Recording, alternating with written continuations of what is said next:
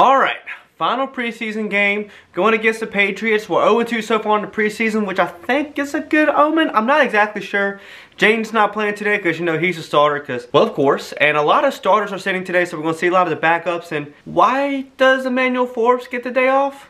I'm a little concerned. Is it going to hurt a little bit to see Gibby? Yeah, it's going to hurt. And Gibb drops his first pass. Yeah, just get used to it, Patriots fans. He's going to be great for you, but he will also break your heart a little bit. And then there goes Gibb up the middle. And then Gibb makes up for the drop pass and gets a nice pass down the sideline. I miss him already. Our defense is still really riding with the moniker of let's let them get to the second level before we hit them. And Gibb runs for a first down. It's just intentional. This feels targeted. This feels intentional. Nice snap at KJ Henry on Jacoby Brissett. Nice pass from Driscoll to Tinsley. Okay. Driscoll's been kind of showing out this preseason. Driscoll using them legs. Good catch by Rodriguez.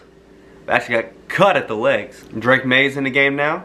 I'm excited for Drake May. I hope he does well. But not in today's game by running for a big first down. What are we doing? Are we sure we have a new defensive coordinator? Because sometimes some of these plays, I'm not so sure. Oh my goodness. Number one was right open for the Patriots. That was a beautiful pass by Drake May. And a pass from Drake May to Harris for the touchdown. Actually a pretty nice touchdown. Jumped into the end zone. You know, it's fun. This is the last time I can watch Commanders football where the other team scores a touchdown.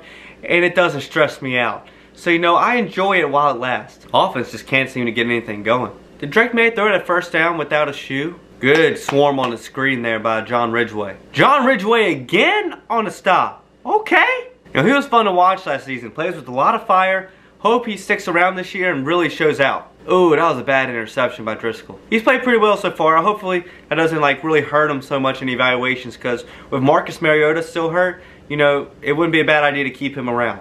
You know, Wiley's been sneaky good in the preseason for our running back crew. And Cade York kicks a field goal. It's good. Right down the middle. No stress. All the kicker turmoil, but you know what? I like what we got. And then 29 just absolutely mows us down for the Patriots. I'll say one of the best things about preseason is having Joe Milton out there for the Patriots. He is so much fun to watch. Trace McSorley's in the game. Trace McSorley takes it. Runs out of bounds. What a good run. Trace McSorley is one of those backups where you know he's not really going to do anything on a team, but it's just exciting to have him on your team. McSorley throws it deep. 8-3 got to bring that in. That was good ball placement. You can't even be mad at that. Yeah, there goes Joe Milton taking off. Quarterbacks are going to be a problem for us this year, aren't they? And the Patriots score a field goal. We're going for another field goal. He makes it again. We have a competent kicker now. I shouldn't be this excited about this. Again, our defense has that mentality of guys sitting, we're in zone. The guy catches the ball. Let's wait for him to catch it, and then the four of us that are standing there watching him, then we tackle him instead of doing it beforehand. Don't know exactly what kind of defensive play calling that is. Or at least we're consistent. Trace McSorley launches it. It can't bring it in. Artavis Bryant can't bring it in. But it is the flag, and he gets us first and goal. And Wiley scores a touchdown. Like I said, he's been sneakily good all preseason. I think we keep him around. Oh, what a good pass from Milton to number 9 for the Patriots. Looked like it was bobbled a little bit, and it still arrived, and he still got a big gain against our defense, even though we had a defender right there by him when he caught the ball. I don't understand it! I know it's like third strings. I have Vietnam flashbacks from last year. And why does it take us 12 yards to tackle number 29 for the Patriots when we had him at the line of scrimmage? Wrap up and fall to the ground. Oh, what a catch by 83. I don't know if that's a moss, but you know, it's still good. Trace McSorley throws it again, but we got the flag again. Refs actually throwing flags in our favor? This is weird. McSorley runs, goes to the sideline. Oh, absolutely mans up, 42. Oh, let's go. That's why I say Trace McSorley, he might not be the best quarterback in the world, but he sure is fun to watch. Good gosh, another pass interference on Martavis Bryant. What are they trying to do to the guy? Trace McSorley to Martavis Bryant for the touchdown. You know, I kind of hope Martavis Bryant makes a team. You know, it's really exciting to see him come around and come back. And if he's as good as he was back, you know, like 2016 on Madden Mobile, I think he'll be really good. I think he'll be really good for our receiver room that is pretty thin, considering the Jahan Dotson trade. Are we still trying to call about Brandon Ayuk? And the Patriots missed a field goal to end the game.